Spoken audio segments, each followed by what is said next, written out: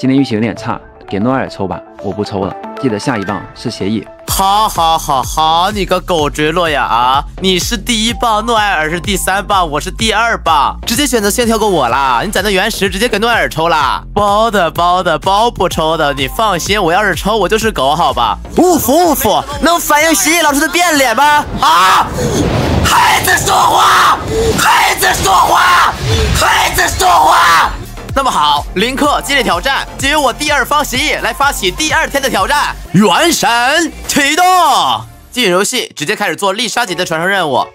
做完之后，我们陷入了卡级。接下来，坠落流给我的任务，那便是探索雪山。我们接取探索雪山的主要任务。我们深入雪山，开宝箱，能反映协议老师18岁的反应力吗？调查奇怪的兵，升起忍冬之柱之后，我们相继调查另外奇怪的兵。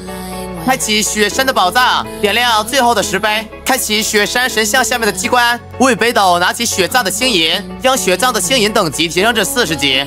而这时，我们已经做完雪山山中之物任务、复雪之国任务、乔尔的父亲任务。而这时，我们的原石也已经够一发10连。那么，怎么我了？有没有？啊！有个狗发育呀！我操！没事，我们还有星辰可以兑换5颗纠缠。长周池4发单抽，无事发生。再次兑换1颗纠缠。现在我们拥有4颗纠缠，外加390颗原石，距离又一发10连，仅仅只差570颗原石。打大野猪王做新鲜的肉任务，将石英树攻防至6级，领取几颗香芋以及2个粉球。而就因为这几颗香芋，大家伙儿啊！孩子说话！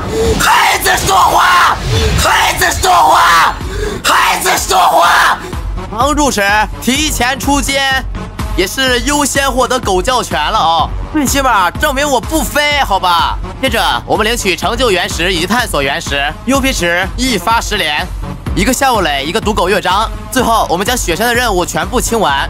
雪山探索来到了69%，但这是因为我们绯红玉髓没有全部拿完。如果全部拿完的话，应该高于90%。做完蒙德一小段主线剧情之后，我们的游戏时间也已经来到了5小时。最后，我们原石还剩386颗，纠缠还剩3颗，冒险等级21级。